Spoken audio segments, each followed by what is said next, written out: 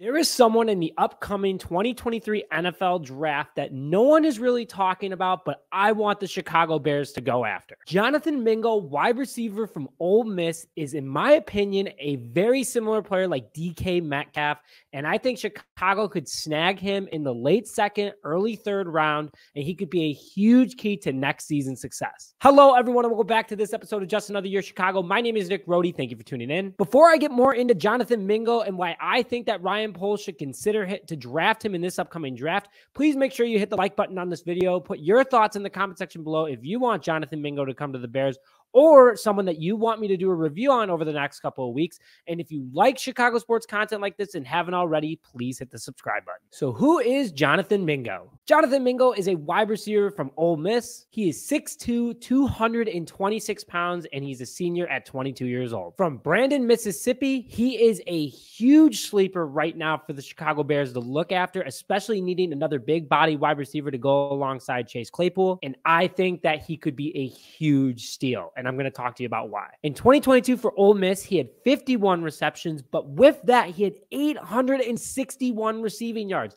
That is 16.9 yards per catch, and he had 5 touchdowns.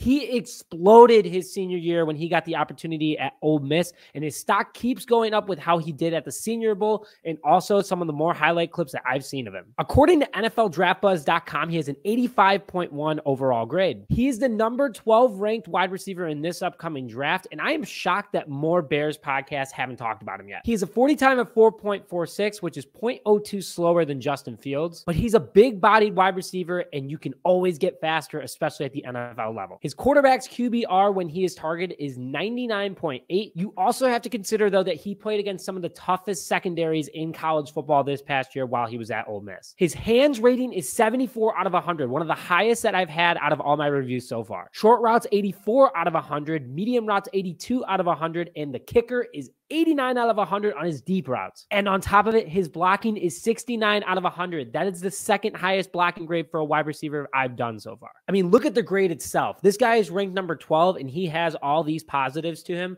Honestly, the only thing that I think is hurting him is his speed, and if he was even 0.1 seconds faster, so he was flirting with the high 0.43s, he would be probably the number 2 wide receiver in this upcoming draft. His size alone makes me want to draft him. 6'2", 226 makes him an absolute bully when going up against shorter defenders.